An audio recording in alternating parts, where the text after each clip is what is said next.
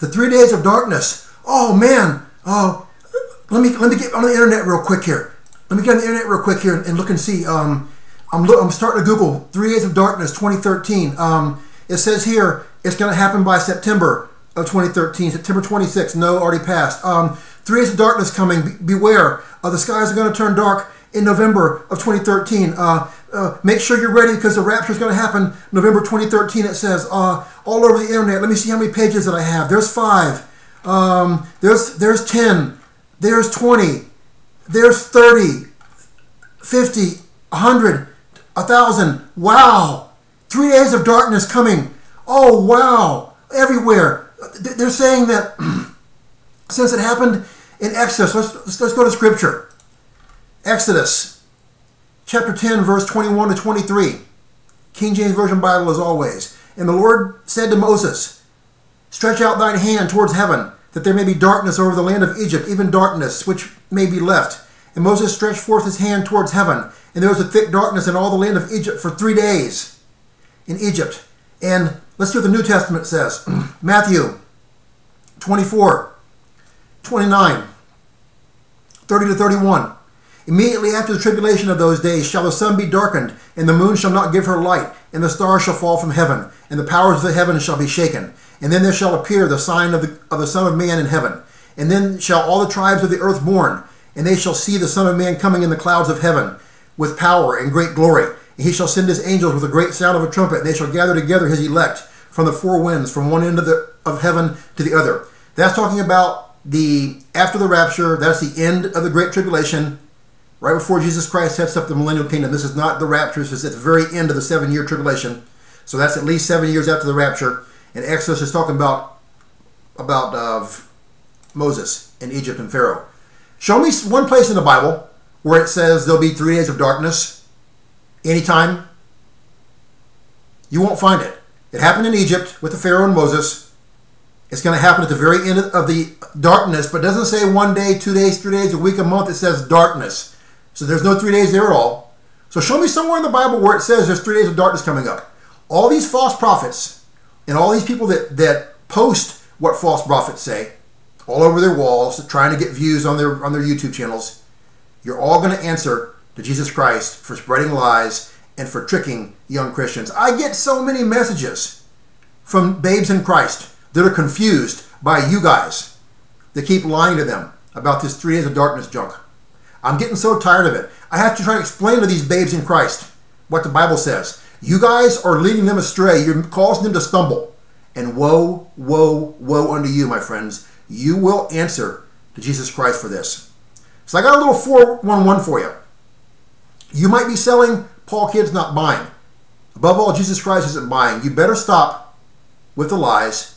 Start telling the truth. And everybody listening to this video, please, please, please, please, please, I beg of you, stop listening to all these preachers and teachers and watchmen and so-called prophets and so-called apostles. Stop listening to them.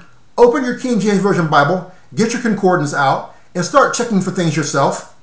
And you're going to find you're not going to see what they're telling you is in your Bible. I don't care the way they phrase it. Don't use their words. Open your Bible, get your concordance, and find out for yourself if this stuff is real. If the Bible doesn't say there's going to be 3 days of darkness in September, October, November, December, January, February, March, April, May, June, July, August, September, of any year, I'm not believing it.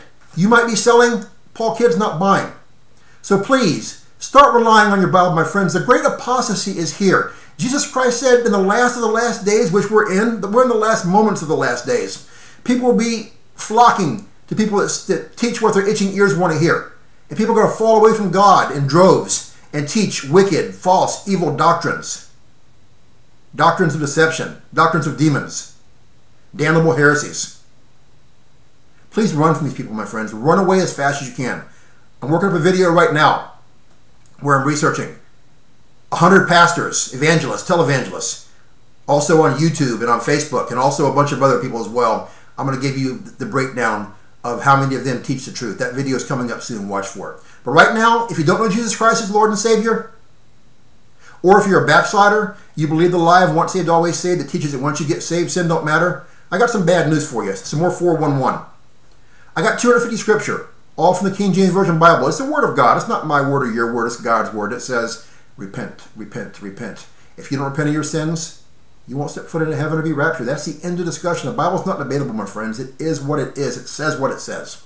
So if you're one of those two groups, let's pray now before your time runs out, before you get left behind for 7 years of hell on earth that makes today's falling apart world look like Disneyland, where you'll have to be hunted down like a wild animal, starved, thirst, have your head chopped off after you're tortured for refusing the mark of the beast, and living in a world where all hell breaks loose like even Hollywood couldn't make a movie that bad. Do you want to be part of that? You want to be in heaven with me and with a few who are ready to be raptured soon. Let's pray. Jesus, I know I've sinned. I've done bad things in my life, and I'm sorry. I believe you came to earth. I believe you died on the cross for my sins. I believe you rose again the third day, went back to heaven to be at the right-hand side of the Father. Since that day, you're making a place in heaven for all your children forever. Please forgive me of my sins. Wash my heart white as snow. Come live in my heart. Make me a new creature in Christ, the child of the King. Your precious name I ask it. Amen. When you pray this prayer, Jesus says that all who come to me and ask shall be saved. When you get saved, get you a King James Version Bible.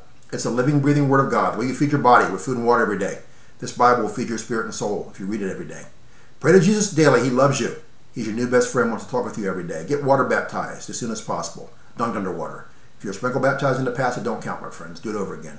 Pray to be sanctified, filled with the Holy Spirit from head to toe. By living for Christ, pray, reading the Bible every day.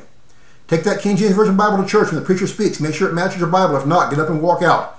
Find someone else to worship. And lastly, repent, repent, repent, repent. Every time you sin, after you're saved, repent if you want to go to heaven. If you'd like me to pray for you for anything, from a terminal illness to a sick pet, anything in between, contact me. I have the gift of faith, mustard seed faith. I didn't earn it or deserve it. When I prayed for it, the Lord gave it to me. If you ask me to, I'll pray for you every day, expecting a miracle in your life. I know that God will perform that miracle if it's in His holy will. I've seen Him do it thousands of times, my friends. And if He does, it's all because of Him. Nothing to do with me. I'm the least in His kingdom, a tiny fish in a huge ocean, a slave for Jesus Christ. Let's focus on the Bible, the Word of God. Let's forget about all this garbage that people are talking about all the time. Let's focus on the Word of God. Let's focus on reaping the harvest. It's so plentiful, it's rotting in the field because there's so few harvesters. Let's pray and witness every day to the lost. Forget anything that man says. If you can't find it in the Bible, ignore it. If I tell you something you can't find in the Bible, ignore it. But guess what? You won't, because I always tell you 100% from the Bible. You don't get my opinion. I always tell you what God's Word, not Paul Kidd's opinion, says. I love you guys. I pray for you every day. May God bless you. See you tomorrow, Lord willing, for the next word the Lord gives me, if I'm not raptured or dead. Have a blessed evening. Bye.